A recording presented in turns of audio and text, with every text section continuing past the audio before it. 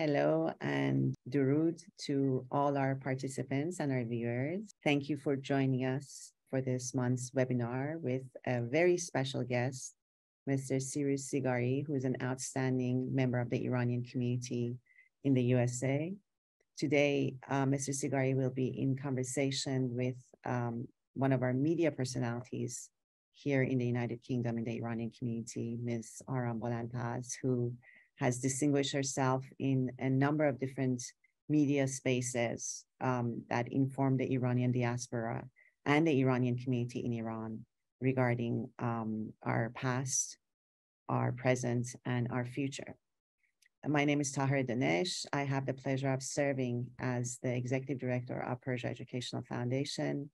As you may know, our foundation is focused on supporting and promoting the cause of education among Iranians in the United Kingdom, primarily at top universities here in the UK, as well as internationally accredited universities throughout Europe and elsewhere. We have established two particular scholarship funds that are pioneering in their nature.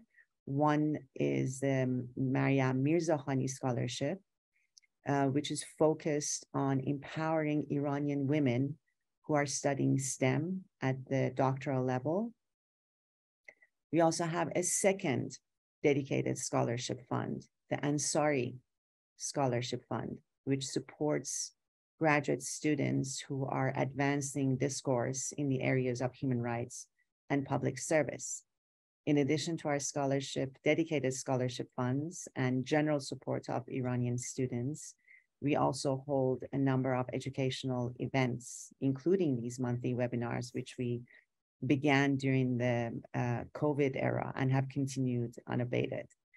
We bring together brilliant, bright, and outstanding Iranians who are transforming themselves and their societies for the better.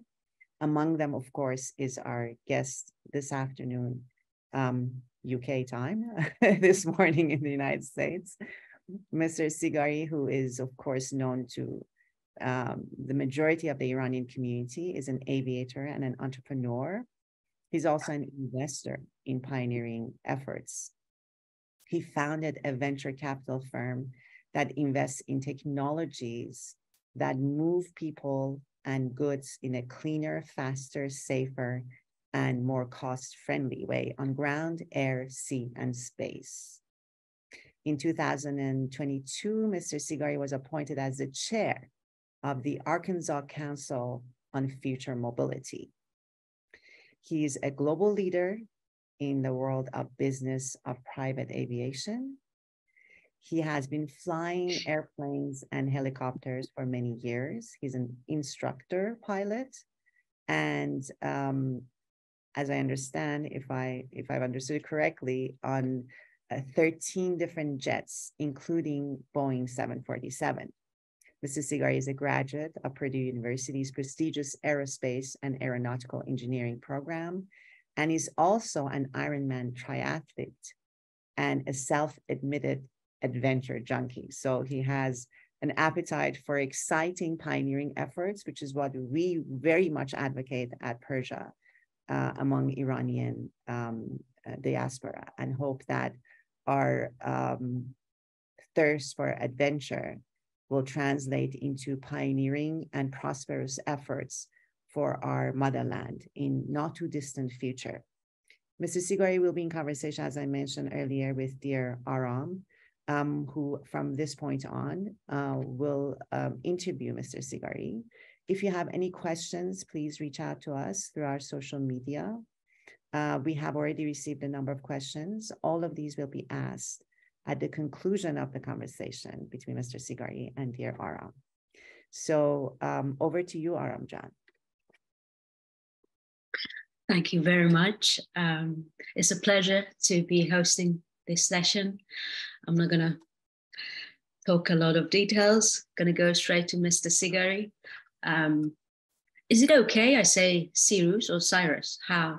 Whichever you prefer. It doesn't much matter.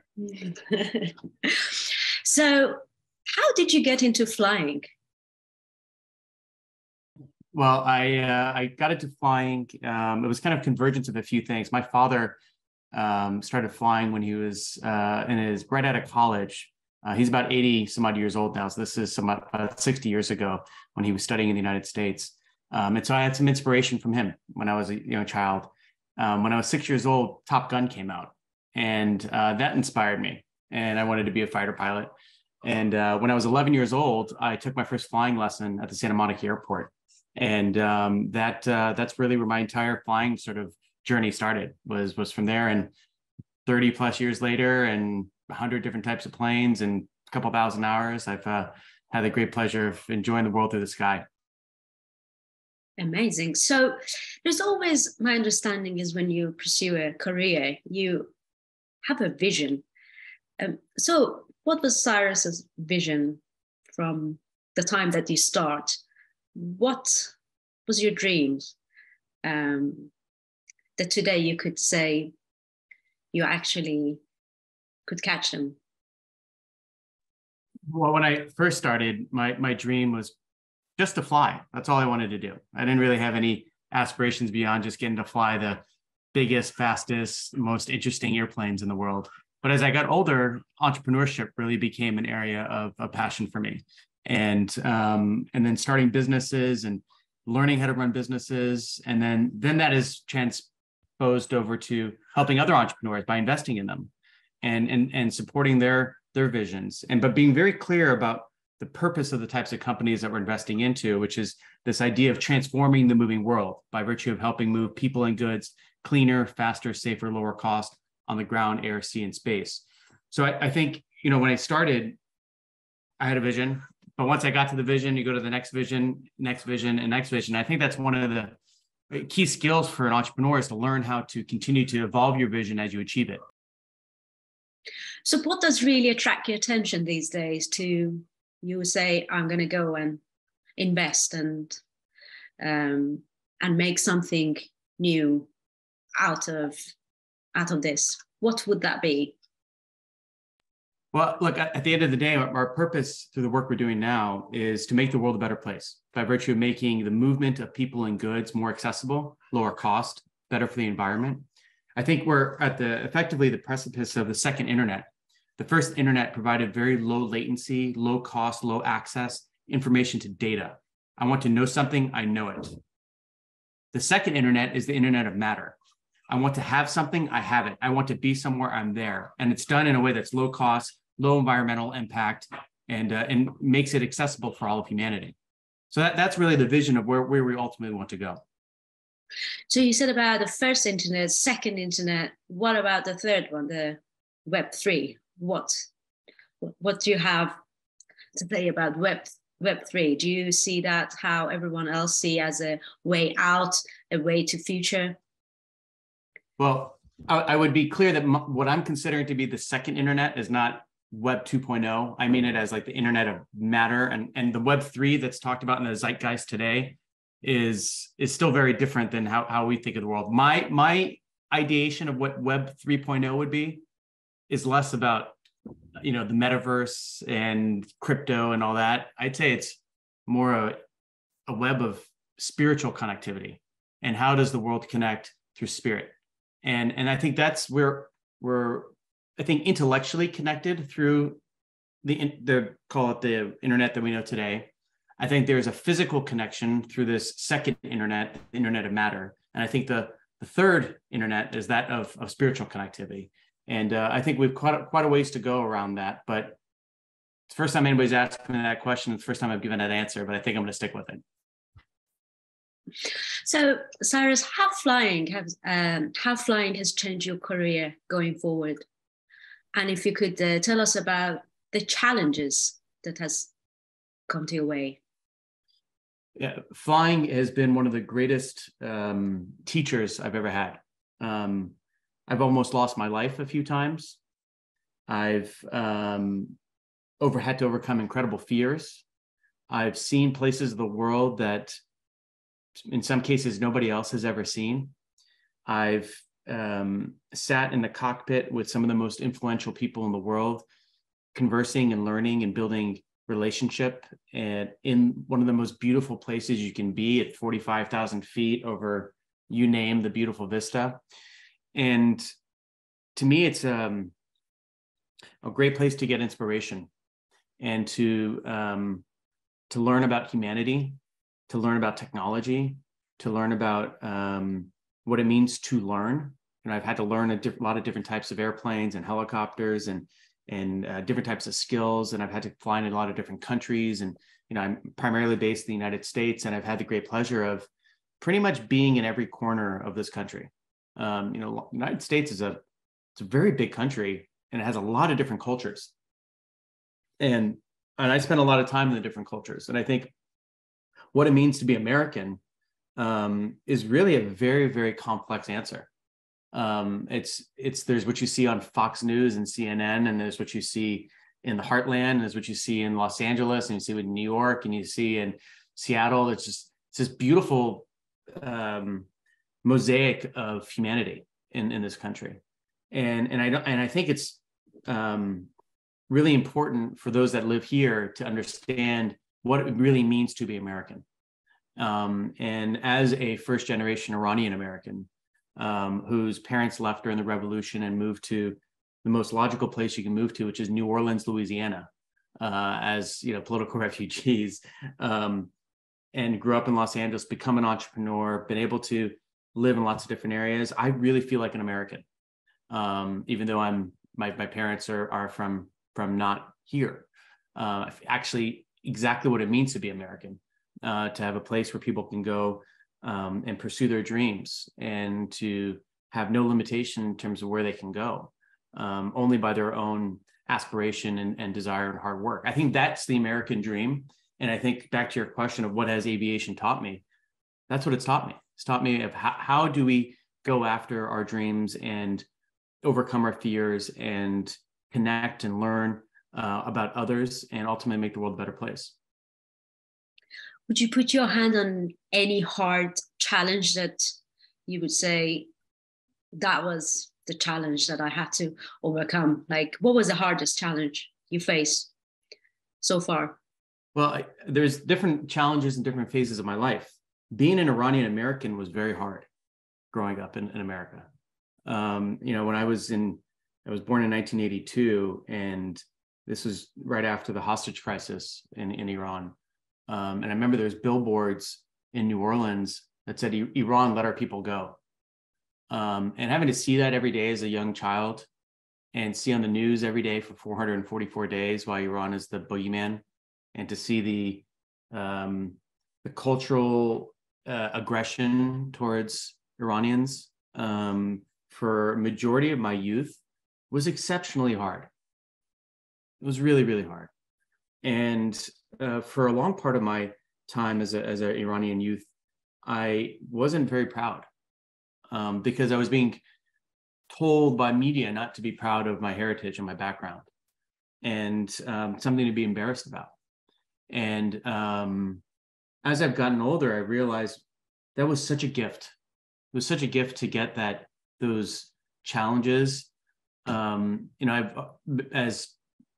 being Iranian, we all enjoy pistachios. And I like to use the reference of Persian culture being like that of a pistachio, and that there's this very hard shell that's hard to get through. But once you're through it, there's this beautiful, rich, nourishing nut in the inside. And I feel like that's been my journey, to crack through that really hard nut that was formed through the challenge of a country that's gone through the challenges it's gone through over the last 40 plus years, and really get down to who am I and who are we? And there's so much to be proud of in the past. There's so much to be proud of in the present. And I believe there's a tremendous amount to be proud of for the future as to what's to come. And so I'd say that has been one of the larger challenges, is really figuring out who am I? And as a child of refugee parents growing up in this country that is not the same anywhere. In Iran, at least, everybody looks Persian. Like you can, there's a sense of unity. In America, it's not quite like that. And I think that's okay. And in fact, I think that's great. As long as those that live in America particularly are aware of that's the design of what this country was made to be. And I think that gets lost a lot as to what it means to be human and what it means to be part of a diverse community. So that's one particular thing. And then being an entrepreneur, you don't know what tomorrow brings. There's no such thing as certainty. And in fact, I'd say even if you're an employee, there's no such thing as certainty. Look at the layoffs that have just happened in the Bay Area, in San Francisco, all tech companies where people have worked at Google for 20 years, couldn't have more job security. They one day woke up, couldn't get on the internet or get onto their email. And so I think certainty of anything is a complete falsity. And I think in the United States, as an example, and even in the UK and other parts of the world, certainty of stability is not something we should take for granted. And I look at what happened in the United States on January 6th, and I look at the political turmoil that the country has gone through, that has woken up, a country that has been certain of its stability for very, very long time, get to a place where it's really not all that different than some places that you and I are from. And what I think that means as an entrepreneur, as an employee, as a citizen, as just a human being, is never to get lazy and just assume that things are going to be okay. There's this like active participation in society, be it as what you do in your professional life or in your social life, in your spiritual life, or in your family life, of making sure things continue to go in the direction that's good for humanity. And so as this goes back to your question of what's been one of the challenges, as an entrepreneur, you don't know what's going to happen the next day, and you have to be able to react with the information and skills you have at the time. And that is a muscle. And I think, as a culture of Iranians, we have 6,000 years of conflict and chaos in our blood. It's part of our epigenetic design that we're actually very well suited for instability and conflict and chaos, and learning how to bob and weave and dance within that tapestry, which is an exceptional trait and skill, I think, of our collective people. And it's, you look at how a country for over 40 years has been cut off from the global economy. And no matter what the outside world has tried to do, it still kind of works in its own crazy way. And, we can go into detail about why and how all that happened, but just the resiliency of the Iranian culture is so awesome. And I'm so grateful to have received that as something to be passed down from my family and my grandparents. Amazing. Thank you so much for sharing those. So my understanding was we talked a lot about the past, the challenges, and we haven't talked about the benefits, but if you could elaborate a little bit about the current situation in the USA, for you being part of the Iran, I understand that you say you're very American, but I would say you somehow Iranian diaspora community, you would be part of it. So what are the challenges and also benefits of being the Iranian diaspora community in today's USA?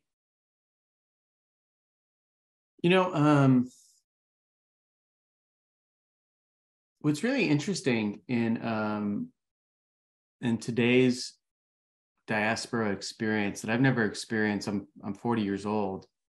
I've gone to a few events that are sort of coming for support of those in Iran through all the challenges that are going on right now.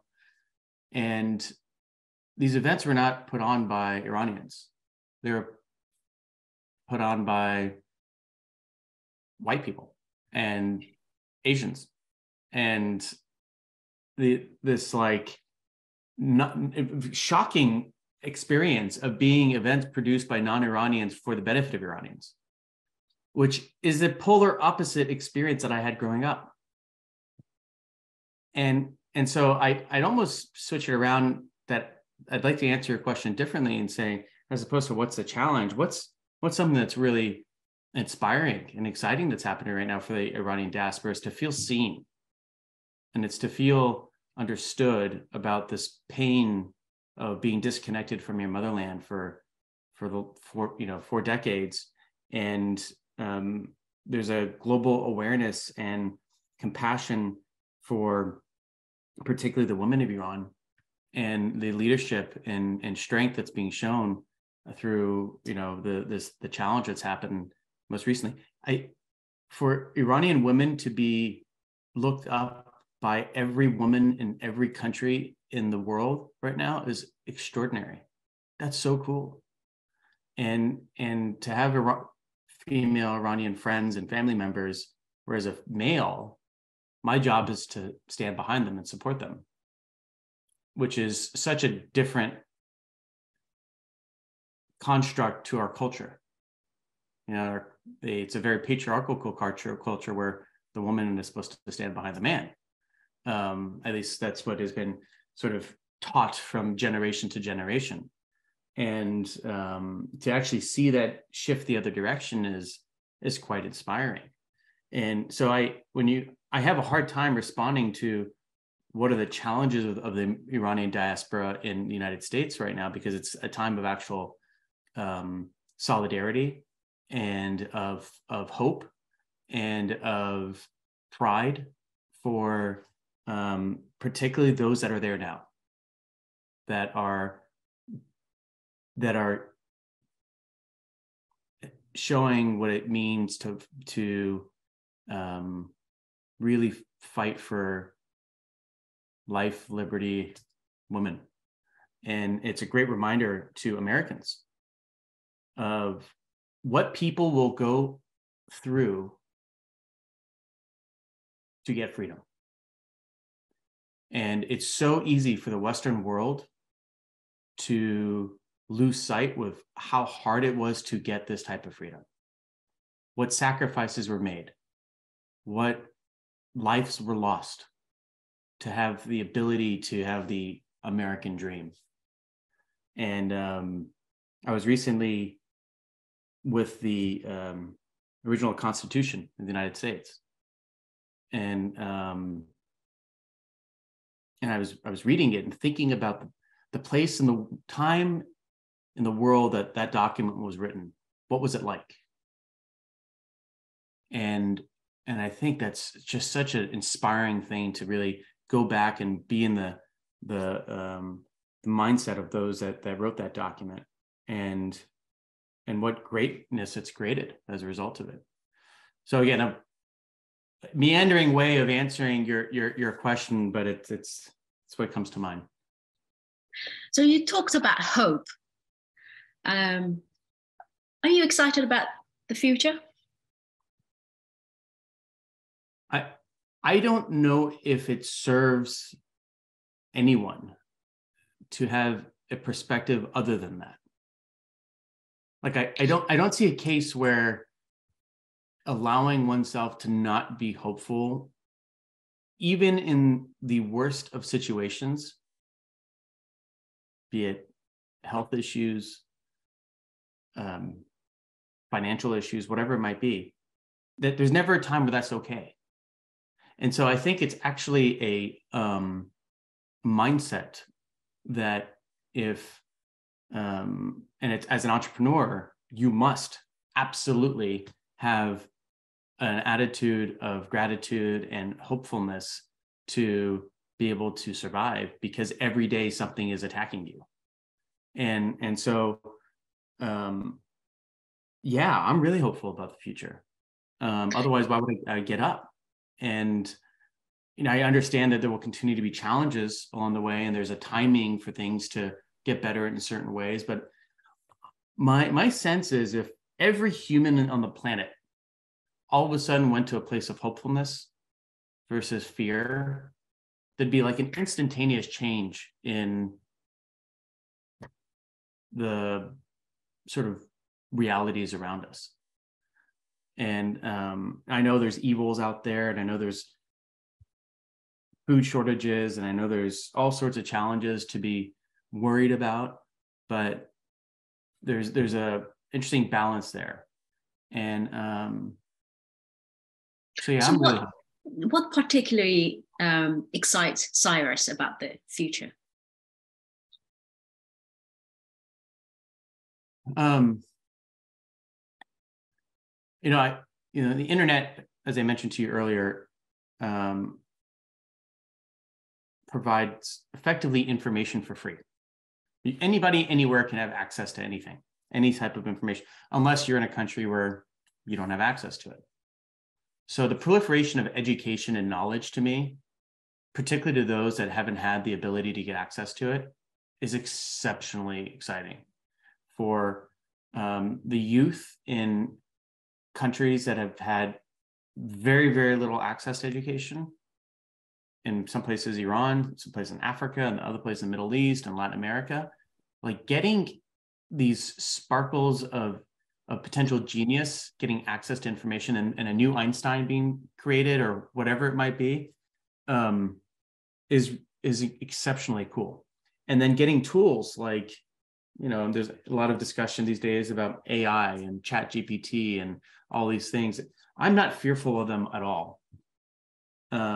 I actually just see them as democratizing intelligence and allowing people to solve problems quicker without having to ask someone. Now, there's a whole discussion around, can you trust AI and this, that, and the other? And I hope that humanity and those that are part of building that have a little bit of they want to survive as well. So they would design it in such a way that we all kind of go in the right direction. So access to education. 2 is everything that we've ever been promised as children in the cartoons, whatever it might be, all of it's coming true. Flying cars, rockets to the moon, drones delivering Walmart packages to people's backyards, cars drive themselves on the street, effectively free transportation with electrification, getting a Harvard education from home. The 1 or 2 things that hasn't shown up yet that it's on its way is being able to live forever if you wanted to, through, whatever, various sort of healthcare impacts. So which incredible is whatever we imagine we can have as a society and as an individual. And that's pretty darn exciting. And so I think humans are going to continue to become less driven to do manual labor, and will have 2 jobs: to be creative and to love. And that's pretty cool. I think the world's going to be really great when people get to focus on those 2. Amazing. I agree too. Going to Iran situation currently, what are you yourself doing to help the current situation in Iran?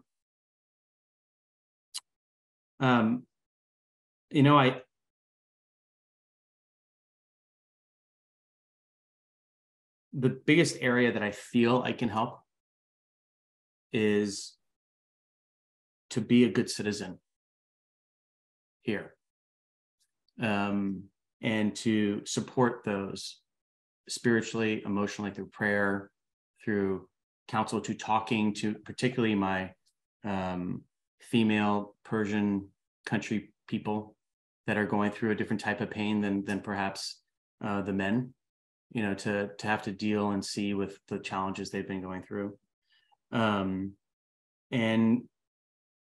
to help wherever anybody asks me to help, however I can. There's limited things we can do from being here to those that are in the country. And I wish there was more to do. I don't know how.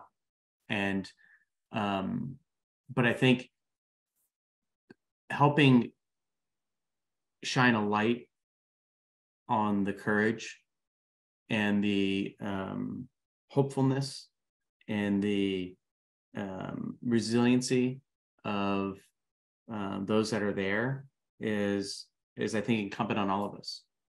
And should things ever change in the future, to take all of the blessings that we've had as those that have been able to flourish in the Western world and to redirect that energy and love and prosperity back to Iran. And so that is definitely something I'm very excited about.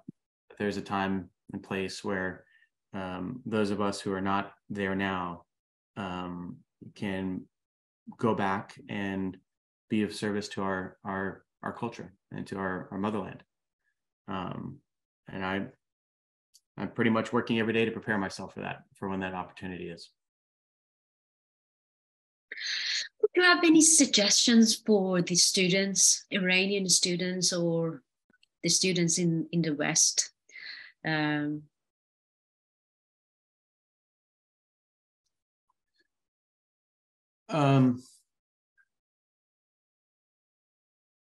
It's probably easier for me to give suggestions for those in the West. Maybe a few for those that are there right now. For those in the West, I think the single best thing you can do is to show up and to be the best representation of your culture as possible, and to continue to be world-class in anything and everything you do. And so if and when there's an opportunity for those that want to go back and to be of service to their culture, that they are prepared. And I think that's a sacred duty for those that are in the West that have access to education and jobs and creativity and whatever the things are that we benefit from being in the West. To those have a desire that maybe want to go back to be world-class and get this collection of world-class individuals to be able to support their motherland if and when the opportunity shows up. For those that are there, it goes back to my earlier point of it does not help to be anything other than hopeful. And I think sharing that that level of positive attitude and support and love will eventually outshine some of the things that are trying to dampen that light. And I wish I could give explicit clarity on how to change things that are going on there, but you know that those challenges, you know, diamonds are formed by pressure, and I believe there's some exceptional diamonds that have been formed in Iran by virtue of the pressure that's been put on that society, both in the country and outside. Thank you very much. I would like to ask if there's anything else that you would like to share with us, specifically about your next move. What is next for Cyrus currently? Well, I'm a new father, so that's a really big congratulations. Thank you.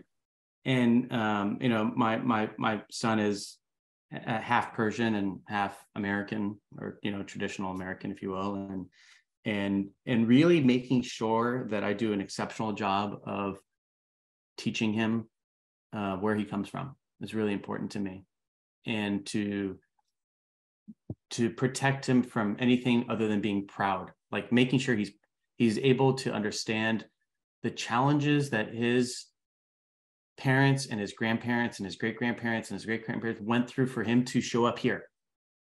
There's a really interesting data point that if you go back 400 years, that's about 12 generations. That's 4,000 individuals to create you. Took 4,000 people over 400 years for you and I to be alive. And if any one of them failed, we wouldn't be here. And to think about the struggles and the wins and the pain and the suffering that it took for those individuals for us to be created and to honor that, but then also to look forward that in 400 years, my son hopefully will be 1/4000th of an individual on the other end of that. And that if he fails, that person doesn't get to be created. And so I'm really excited about becoming a dad and teaching some of the lessons and learned through my journey to him and have him being a real model citizen for society. Outside of that, I'm so thrilled about the work I get to do as an investor in the future of technology, that our mission is to make the world a better place by transforming the moving world and helping move people and goods cleaner, faster, safer, lower cost on the ground, air, sea, space. And we literally see, we saw about 2,000 companies last year. We invested in about 10 of them. Every day I see something that makes me go, oh my God, this is such an amazing time to be alive. I might not invest in it because we can't figure out if it's going to work or make money, but to see the creativity and the excitement and the trends headed in the right direction. Yes, we'll make some mistakes individually and as a collective, but I think at the end, it's going to be good. And now it's not going to be good, it's going to be great.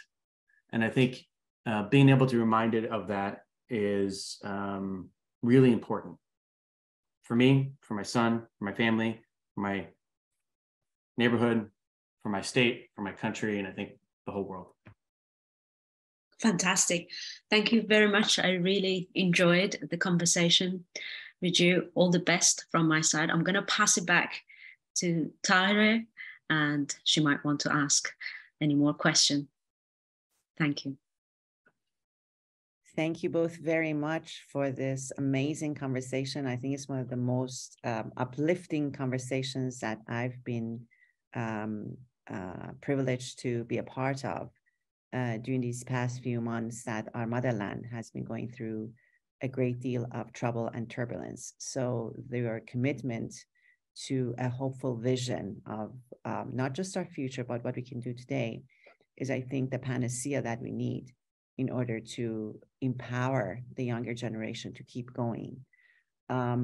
In that light, there are 3 specific questions that had been sent to us earlier that I wanted to share with you and see what sort of insights and information you could share with us. One is, in the spaces that you are a part of, what are the things that you feel we could do with our state officials to bring their attention and their resources to assisting the younger generation who are striving to access their rights in Iran? You know, I think I've had the opportunity to work with some folks in government here, and I'm shocked at how little they really know about what's going on there. And I think educating others in a way that doesn't feel like you're preaching to them, you know, it's a fine balance of educating others to care about your problem and to inspire empathy is not easy. It takes a lot of thoughtfulness and storytelling. I think storytelling is one of the most important skills that is underemphasized in education. Presidents become presidents because they're great storytellers. CEOs become CEOs because they're great storytellers. You know, you name it. Like, some of the greatest jobs on the planet, the most powerful people in the world are just really, really good storytellers as a requirement to be in that job. And I think as we figure out collectively for those that are in government, what story is it that we want to tell and how do we deliver that story in a way that inspires action and support, is sort of the incumbent opportunity. Thank you. Thank you. Storytelling, as you know, has been part of Iranian tradition for generations. In fact, we mark the longest night of the year by gathering around our loved ones and engaging in the practice of storytelling. So thank you for highlighting that, not only as a tool for family building and for passing on tradition from one generation to the next in our private spaces, but as a part of civic participation and agency in improving the chances of success for the current generation to access rights and democracy in Iran, in all the public spaces that we have access to. The other question that has reached us is, given the challenges that the current generation is facing in Iran, and of course, on a daily basis, these challenges multiply, what kind of innovation tips do you have for them to be able to read their reality and to take advantage of the gaps that exist to bring about access to, whether it's dealing with the economic challenges that we're dealing, food shortages, malnutrition, security issues, internet, anything of that nature? What are the basic principles that, as an innovator and an entrepreneur, you would like to communicate with your countrymen in Iran and around Iran to help them live a better life?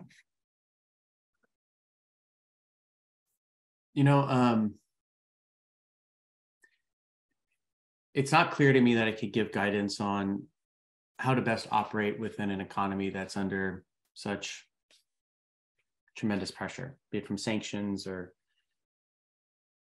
inflation, food shortage, whatever it may be. But there is a truth that really, I think, independent of any situation, remains clear, which is, if you're able to help somebody that is in more need than yourself, you usually end up doing better.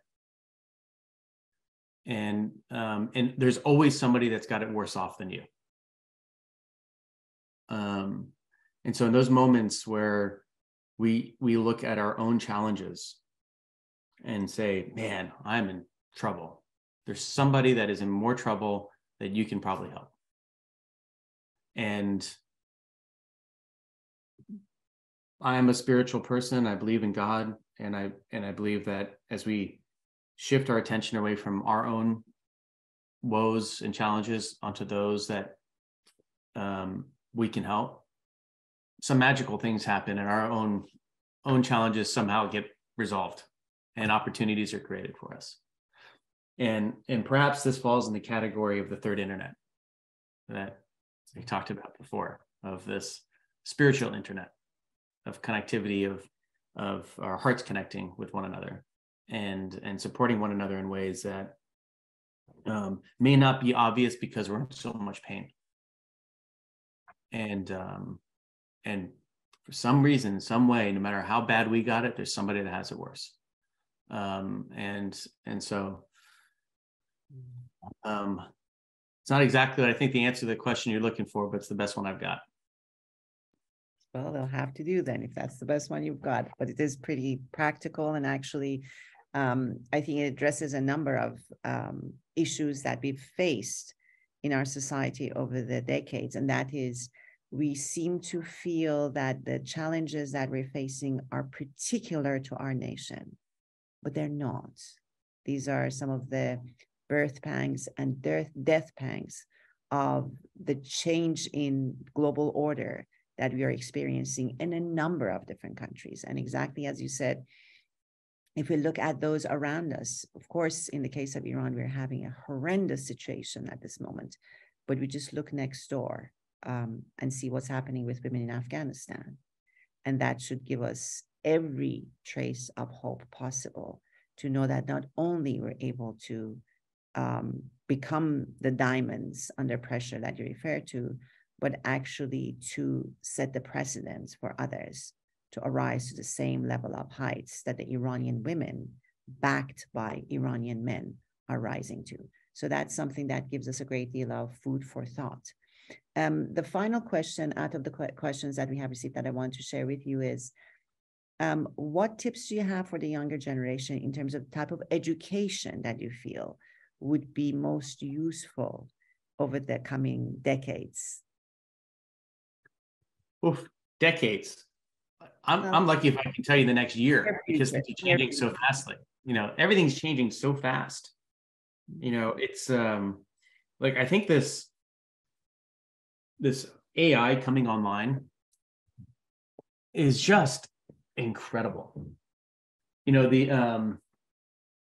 What's really interesting is that there's a new type of job that's being created, which is called a prompt engineer, which means that you're really good at asking questions of AI. And if you look at, before the most recent exposure and convergence of ChatGPT and some of these other large language models, something came out right before that were these image creators, where you could send, DALL-E 2 is the most recent one, and Midjourney and a few others. But you could say, make me a picture of a Persian guy sitting in a field eating pistachios, and within 3 seconds, this beautiful piece of art gets created. You don't have to be an artist anymore in the traditional way. You don't need to know how to work Photoshop. You don't need to have a pen. You get to be creative. Creativity is becoming democratized, but you need to have command of language. And that is becoming the most important skill. Is, can I use language back to storytelling to inform a machine to be able to do what I need it to do? That is a really important skill for people to develop. And I think more traditional services, technical skills, I think, are going to be gone. But back to what I said earlier, is like, I think humans are going to have 2 jobs: to love and to be creative. And we use tools to do that. Really interesting piece of data. If you take 10 animals, from an eagle to an ant to a dog, a horse, whatever, maybe, and a human, and you measure their efficiency in moving from like one spot to another, the human is like in the 50 percentile. It's 5 or more efficient and 5 or less efficient. We're not particularly efficient movers. However, a human on a bicycle is 2 times as efficient as the most efficient animal, which is a type of bird. What does that say? It says that humans are exceptionally good at creating tools to make them more useful. And I think AI is simply an example of that as we continue to extrapolate forward. And so the creative arts and being able to tap into an imagination of what could be, and being able to create visions of things, is an area that I think people will be very well served to build out as a skill set. Thank you very much. I think we all agree that over the past couple of decades, the social pressures that Iranian youth have been facing has resulted in the burgeoning of artistic expressions. One example being the underground music scene in Iran that we're all familiar with, or the award-winning movies that Iranians have been producing over the past few decades. In addition, the other character that you've highlighted, the capacity to love, is something that is woof of our culture, of course, symbolized by the poetry of perhaps Hafiz of Shiraz, who writes so much about the power of love, not only as an emotion, but as a creative force in reality. So I have no doubt the remarks that you have shared resonate not only with the current generation of Iranian youth, but with those of us who perhaps have been young long ago and have seen how the spirit of creativity and love has emanated from the Iranian population, despite what we've been going through. So I join you and Aram in remaining extremely hopeful for the future of Iran, not the distant future only, but the immediate future. Our capacity to love each other, despite our differences, is the greatest gift that we can give our nation. And our ability to come together and create new pathways, democratic pathways for cooperation, for consultation, is the best way that we can move this movement forward. So I'm incredibly grateful to you, dear Mr. Sigari, and to dear Aramjan for taking the time out of your busy schedules to share this conversation with our loved ones in Iran and around the world. I look forward to the opportunity to welcome you and other speakers during our future webinars here at Persia. And I wish to invite everyone to become part of Persia by supporting our educational spaces and scholarships. Thank you again for your time, for everyone who's been here with us this afternoon and everyone who'll be joining us online.